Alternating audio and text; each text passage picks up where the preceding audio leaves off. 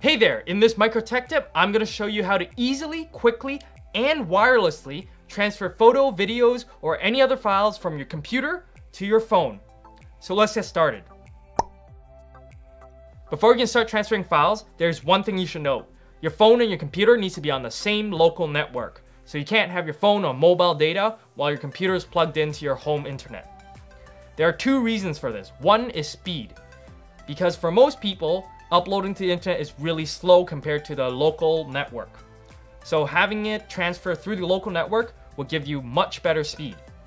The second reason is file size. Because you're not uploading to a server somewhere on the internet, which may be limited in storage, you can actually transfer files that are several gigs.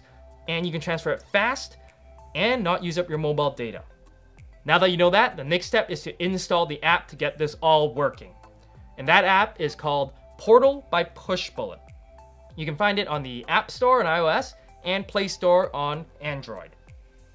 Once you have the app installed, you're almost ready to transfer.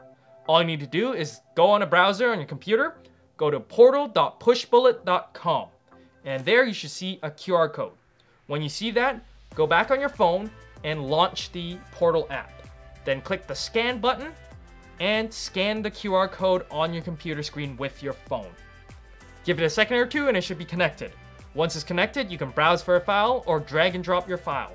You can transfer one or multiple files at the same time. And when you're done, simply hit disconnect. And that's it. You've now transferred a file from your computer to your phone wirelessly. And it's that easy.